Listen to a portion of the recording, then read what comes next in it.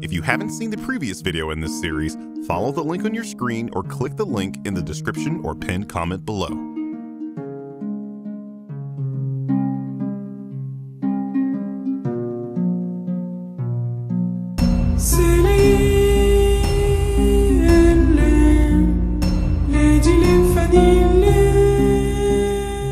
If you don't know what kind of movie you got your 5-year-old into after the first minute of this thing, you should have your parent card revoked. I'm not saying some little kids wouldn't be into this, but I am saying those little kids would either grow up to be psychopaths and or Apple Store employees. I am aware that this story is based on a book, and that book was more or less marketed to children, but just because this film is in stop motion doesn't mean it's made for kids.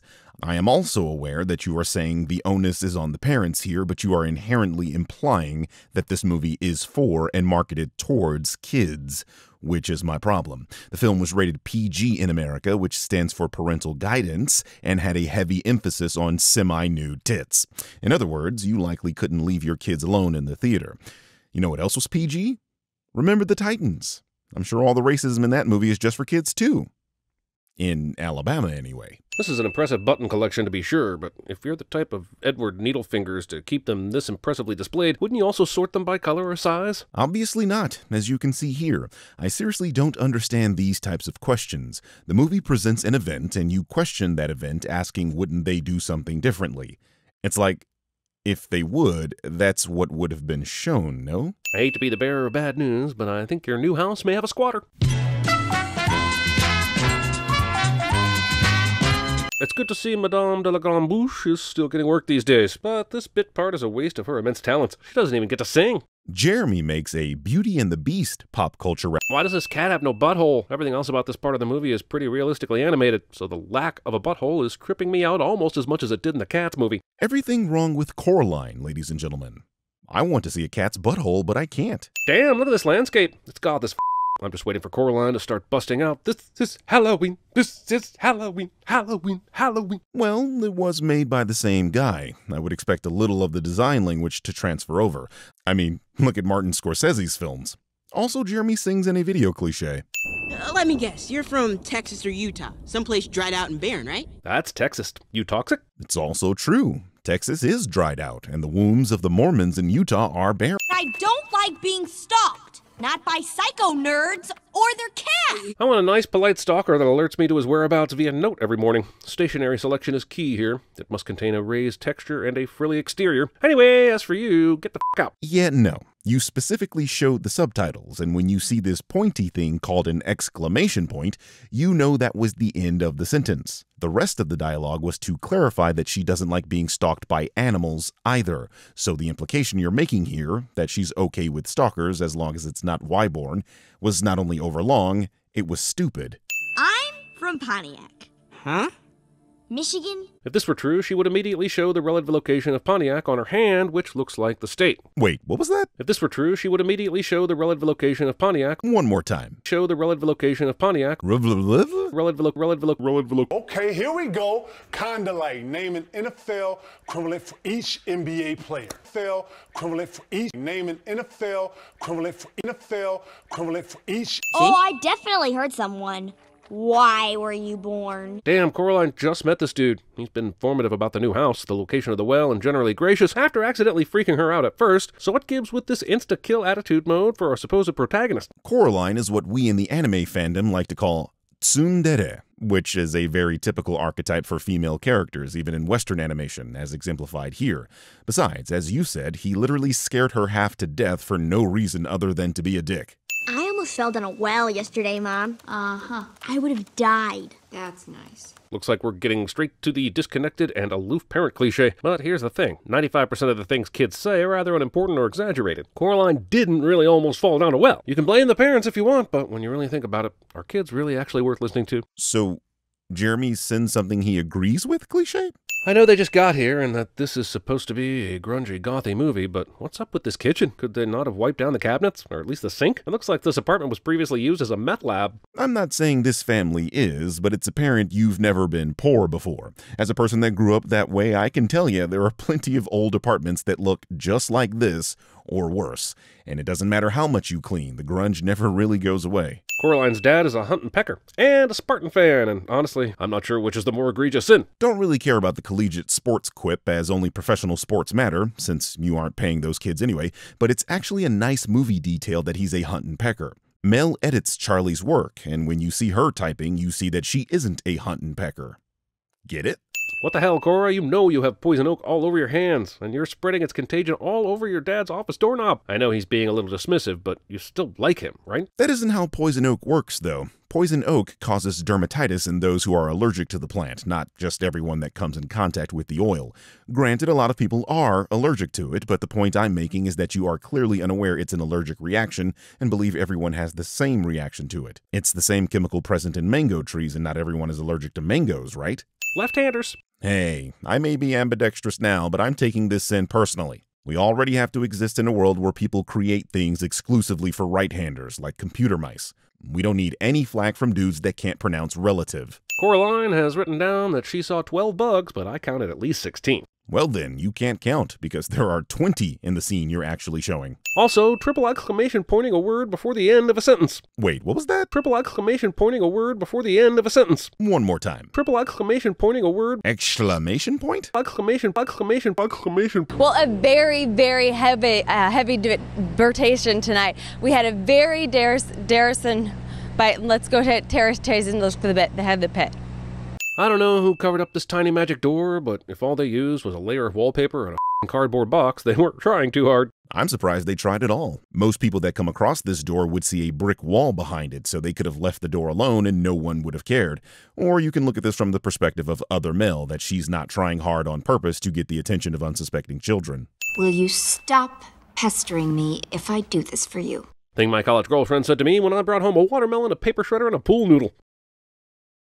I'm just going to use a soundbite from the previous sin. I mean, seriously, have you stopped laughing yet? Yes, I know Coraline is peculiar, but any tween that's awoken from a deep sleep by a rogue rodent would be screaming at the top of her lungs right now. I mean, her parents are into gardening and mulch, for frick's sake. You think she's afraid of a mouse? Exploring a strange and possibly dangerous hole. This has never worked out well for me. That's a true statement, only for the fact that you've never actually been near a strange hole. Hello, Coraline. Does other father really need the reading glasses if he's got the buttons for eyes? Maybe the buttons also have astigmatism. Other father is actually performing a They Might Be Giants song here that was written specifically for the movie. It's awesome. And while that might usually be a sin-off, it turns out They Might Be Giants was originally going to do the entire soundtrack for the movie, but everything else was eliminated because of creative differences. So creative people and the differences they wrote in on. This still counts as sinning something you like, considering the sin counter went up. If you believe this was worthy of a sin off, but something caused you to want to give them a sin, that literally balances out, meaning the sin counter should have remained the same. Any requests? Mango milkshake? Mango milkshake? Mango milkshake? What kind of an abomination is a mango fucking milkshake? And why would a kid with very simplistic tastes even think to request this wretched beverage? Mango milkshakes are fairly common. I'm pretty sure I've gotten one at an Indian restaurant before. But the real sin is that she's able to consume mangoes. As mentioned earlier, mangoes contain the same chemical present in poison oak, and since we already know Coraline has an allergy to poison oak, this milkshake should have killed her. Also, you're getting your every desire here. I wouldn't blame Coraline if she actually decided to stay. Not like she even has to pull a cipher and sell anyone out. I do enjoy the feigning of ignorance here. You mentioned that YB would explain why his grandmother normally doesn't rent to people with kids 30 minutes from that point in time, which means you've already seen this movie. I'm not supposed to talk about it. At least until the plot deems it necessary about 30 minutes from now. But here you are, pretending you don't know why Coraline would decide to not stay in the other world, even though she's having her wishes granted. Her choice would be worse than Cypher's, considering she would literally die, and Cypher's deal was to be rich and famous in the Matrix. It's like, have you seen your favorite film of all time? But I'm your other mother. I mean my other mother. Rhetoric. Ooh, the word we were looking for was semantics. We're already here, Coraline. Gone to Oregon? So the adults are creepy and secretive, the food appears out of nowhere, and the photos talk to you. Did Coraline just apparate into Hogwarts? Well, Neil finished writing Coraline in 2002, but he began writing it in 1990, which was about the same time Rowling began writing her book. All she did was beat him to the punch, but the convergent evolution here is simply a matter of coincidence. Not for nothing, but earlier yesterday, Coraline's mom told her that she had a lot to unpack. Her emphasis, not mine. But look at this room. Whatever she did have, which isn't much, is already on the shelves, and there's not a box to be found. Your point is well taken, but do you not see that fucking box right there? Miss Spink Enforceable? But you said they're dingbats. How the long have they been in this apartment? It really looks like they just moved in a day or so ago. So how have they had time to form opinions of any of the neighbors, especially when they're this focused on their catalog? Do you think people just move into apartments without actually visiting the site first? Because I'm pretty sure that's how you get realty scammed. I can buy that Coraline has blue hair because she's a tween that would totally do that, and her real parents look pretty normal, as does Wybie, but nobody bats an eye that this motherfucker is blue. He looks like he's been dipped into a bad batch of Easter egg dye. Well, he is Russian. You know, they do things a little differently over there. Wait, whose suitcase is this? And why didn't they take it inside last night before it started pouring rain? How are it and its contents not ruined? Well, judging from its texture, it appears to be the kind of suitcase that might be waterproof or resistant. I only figured that out by using my common sense. You should buy some. I heard they had it in stock at the 99-cent store. Oh, Caroline. Caroline, Caroline, Caroline. Ba-ba-bum. Jeremy harmonizes in a video cliche. Oh man, with this much mist, I'm afraid how this movie's gonna end. I've been down this road before, and that's dramatic. Jeremy makes a The Mist pop culture reference that isn't a... Thinks it's dangerous or something. Dangerous? Jesus Christ, how many people need to tell you that this place is f***ed up, Coraline? Any kid would be dragging her family out of here by this point, like that shit's on fire. But this is the first time someone has told her this place is actually dangerous. Sure, the mice told her not to go through the little door, but they don't count considering they actually led her through it themselves twice, and when she went through it, she had a positive experience. The big-titty old lady told her that she wasn't in danger when she misread the tea leaves. So it's not as simple as you're making it out to be, and her parents don't listen to her anyway. You know, just last night, Coraline was super suspicious of the other parents and didn't even want to eat or play games. So why is she all jazzed up to go back into the hobbit hole? Probably because she wasn't sure if it was a dream. You know, the thing she says aloud in the film. Aw, those man-eating tulips are just totes and orbs. Totes and adorbs. That's worth these many sins. Oh, sure. Just chat on this magical chicken poop corn without any permission or inkling about how the cloacorn is made. But the chicken is clearly fake and has a window on it that allows you to see how the popcorn is popped. Let's be honest, you just wanted to say cloaca. Mice, even Button World fantasy ones, can't play trumpets. Oh my God, skip! The whole school's gonna wear boring gray clothes. No one will have these. Where the hell is Coraline going to school? Juvie? What grade school's colors are gray on gray? Coraline's. Next question. Your school might be fun. With those stupid uniforms? Yeah, if there's one thing that grinds my gears about school, it's when I don't like the uniforms. I tell you, they could have a bunch of Dolores Umbridge teachers as long as they let us wear attractive jumpsuits. But aren't you contradicting your previous sin, though? I mean, her point is that her school will probably be boring considering the boring uniforms they have to wear. Your point was, what school has gray uniforms, which is you also calling the school boring, which means you are sinning something you like. Cliche. How do you feel about a mustard ketchup salsa wrap for lunch? Movie pretends like the condimentarito isn't a perfectly valid meal. I eat what I want. Body positivity. If you're the same cat, how can you talk? I just can. Oh. But you just accepted Charlie could see better with those buttons for eyes. I'm not sure a talking cat is more unrealistic than that. Oh, no. Oh, no, no. Oh, no, no. Oh, no, no.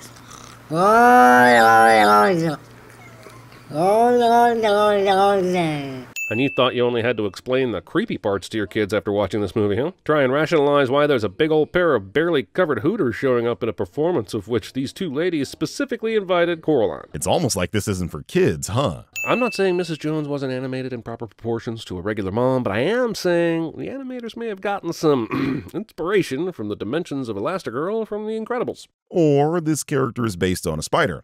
Besides, nobody is as thick as Elastigirl. Huh. You've got that right. No way! You're not sewing buttons in my eyes! Sure, this is where Cora draws the line in this weirdo fantasy world full of creepy critters and soulless sycophants. Well, let's consider the things she experienced so far. She got to eat delicious food, cured her rash, went on a whimsical flight with other dad, saw a spectacular mouse circus, and got Wybie to shut up. Hell, she even got to see some hooters the size of basketballs. And no, I'm not saying that because that's why I watched this movie. I'm just saying she had a pretty good time up to this point. So did I. How can you walk away from something and still come back to it?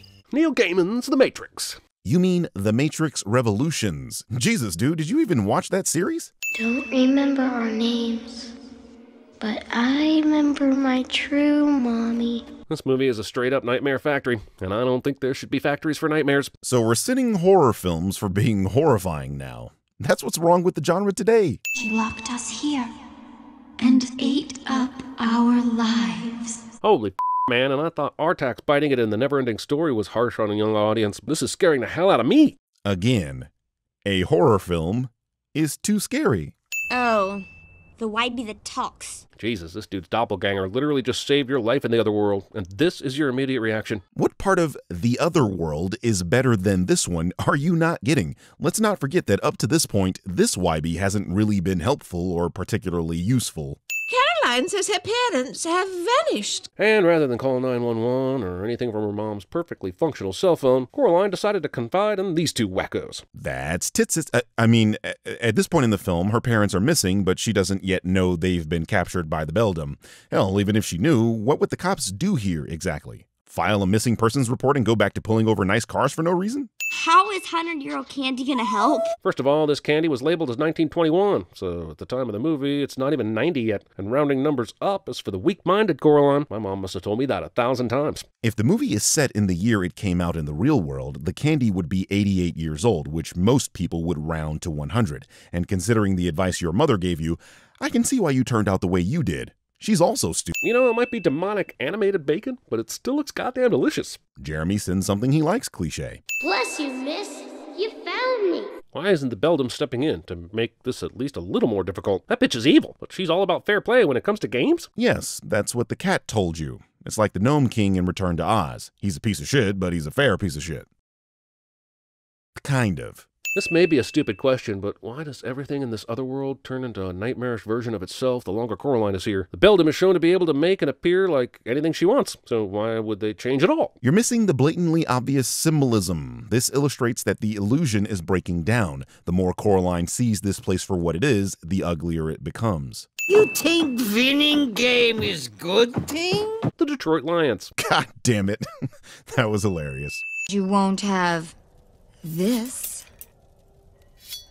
How did that burn so quickly? Seemed like it was made out of solid quartz, right? And how do they destroy from the real world and the fake world anyway? It's not even a real fire. First of all, nothing about this movie suggests this world is fake. Based on all available evidence, this is a real place where real things happen.